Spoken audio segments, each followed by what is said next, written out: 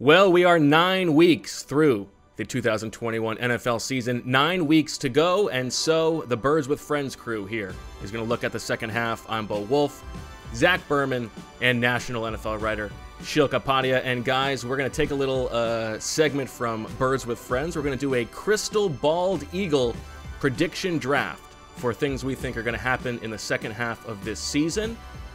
We'll go 2 rounds, see how bold you want to get, and Sheil, because you are Mr. National, we will let you lead things off. I was hoping we could leave that crystal bald eagle with the Birds with Friends community, but that's okay. We can bring it on here. We will not forget where we came from. I am going first. My first prediction is that the Seattle Seahawks will make the playoffs. You're saying you're nuts, Sheil. The Seattle Seahawks, they're 3-5. They're irrelevant. Why, you worked there for a couple years. Now you think you have some kind of inside information. But I'm looking at this. If you look at the NFC playoff picture, there are only 2 wildcard teams right now that are above 500. And one of them is the New Orleans Saints that is currently starting a man named Trevor Siemian at quarterback. And so really the wildcard spots are wide open in the NFC. Russell Wilson, he posted the succession video online. He's ready to go. I don't know what's even going on with his fingers, with his hands. He's fine. He's going to start this weekend, barring a setback. If you look at it just over the years, I mean, one of the surest bets in football has been that if Russell Wilson's on the field, they're going to have a top 10 offense and they're going to win a lot of games. I mean, they have a 675 winning percentage with Russell Wilson. And I can tell you, I joked about it earlier, but I know from my time there in Seattle that Wilson is viewing this as just an opportunity to shape his legacy. He comes back early, he's injured, everyone's counting him out, he's leading them to the playoffs, maybe they go on a little run. He absolutely thinks about these types of things. And I look at the setup there. DK Metcalf healthy, Tyler Lockett healthy, the offensive line is competent. It's actually a better situation than he's had in a long time. And so I think the Seattle Seahawks are going to go on a run in the second half of the season, steal one of those wild card spots, and be in the postseason. What do you think? I'd like to give you crap. I'd like to ask you, what it's like. How rainy is it in Seattle? You're such a homer. But I agree with you. I think they are going to make the playoffs. So I don't know how bold it is, but I'm with you. Not just do I agree with Sheil.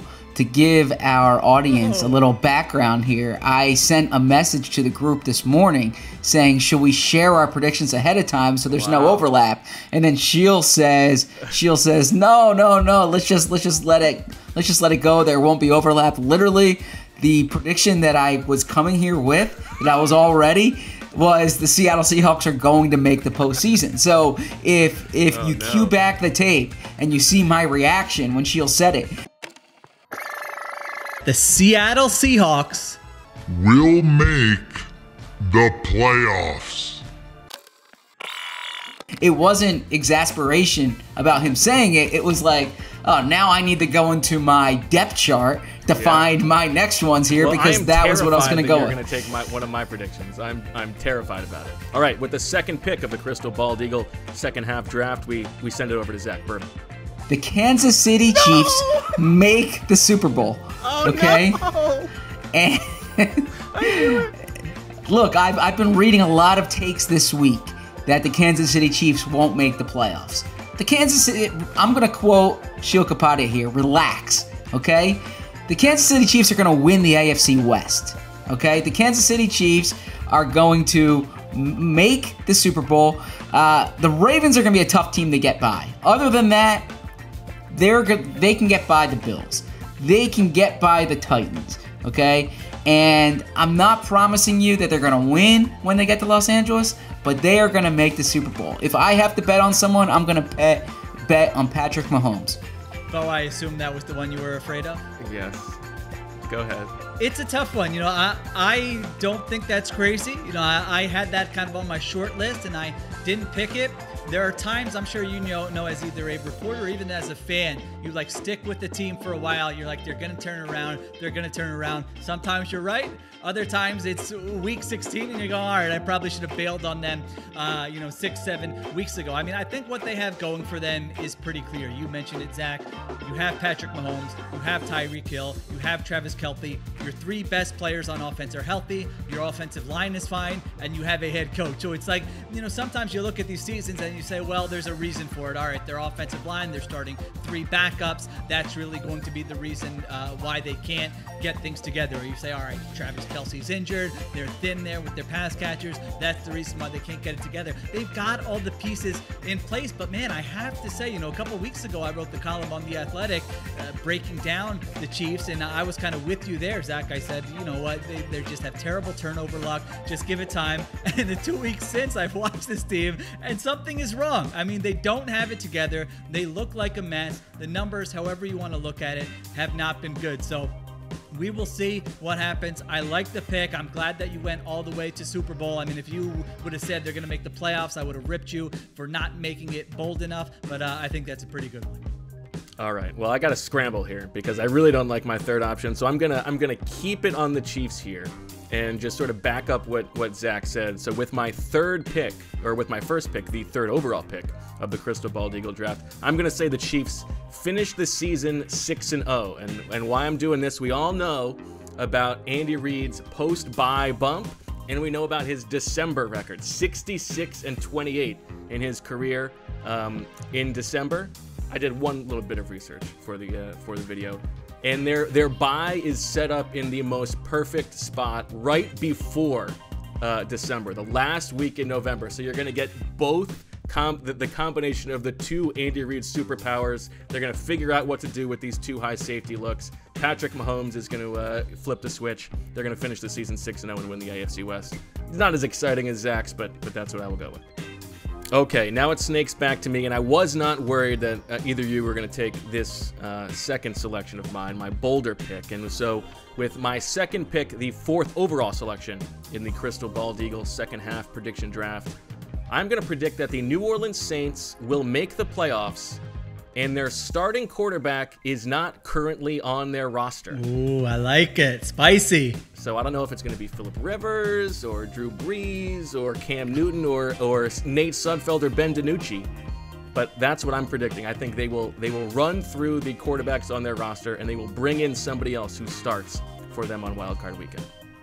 It's a good one. It's almost surprising that it hasn't happened already. I mean, they're just throwing Trevor Siemian out there. I was laughing seeing them go with Siemian over Taysom Hill. Remember the broadcast a couple years ago where Sean Payton told the broadcasters Taysom Hill was the next Steve Young, or that's who he compared him to, and now he can't even get on the field over Trevor Siemian. So I like that. I mean, their defense is legit. We know they have a very good coach, and so they could become very interesting. It just feels like, yeah, are you really going to start Trevor Siemian and Taysom Hill the rest of the way when you have this cushion? I think Phillip Rivers is probably the guy out of the people you mentioned. How fun would that be? That'd be really, yeah. Siemian has one more clunker, and then all of a sudden Peyton's just driving to Alabama or wherever Rivers is, packing up all the kids in some kind of bus and driving them to New Orleans for a little playoff football. I like it.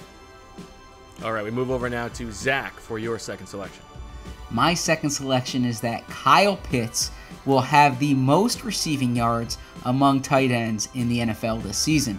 Now, those who have not tuned in to Birds with Friends, I recommend you do, but Bo and Sheil joke with me that I have an affinity for Philadelphia natives in the NFL. Kyle Pitts fits that category, and on Sheil's All-Pro team at tight end, he had Mark Andrews. I know Travis Kelce is leading the league in receiving yards among tight ends. Well, Kyle Pitts is only going to get better. He's right in the mix. He's already had his bye. I expect him to be essentially a #1 receiver down the stretch. Go with Kyle Pitts, leading the league in receiving yards among tight ends. The only thing that could have been more on brand is if it was Eli Manning related somehow. It's a good one. They don't have a lot of options to throw to. It's Kyle Pitts and Cordero Patterson, and the tight end position has been struggling. There hasn't been a juggernaut tight end so far this year. So yes, that is very on brand. Z-Berm, Kyle Pitts, but not a bad one. I could see it happening. All right, Mr. National Shield, close us out with the final pick of the Crystal Bald Eagle draft. My final pick, and Bo, you're going to love this one. It's your boy. My final prediction is that Tom Brady wins MVP. The Bucs earn the top seed. He breaks the record for passing yards in a season, and he breaks the record for passing touchdowns in a season. I don't see you celebrating. You're usually a big Tom Brady guy. I'm glad you're putting the Kapadia curse on him. I don't think we realize what he's on pace for right now. I mean, he's on pace for 5,631 yards 253 touchdowns. So he's on. Now, again, we get the extra game. So that was one of the wrinkles of the extra game, right? Was which of these records could potentially bring up wrinkles in front of Tom Brady. Be in jeopardy. Oh, I thought you were going to comment on Zebram shirt or something there. I'm glad it wasn't directed towards anybody. I gotta iron this tonight before the Birds with Friends episode.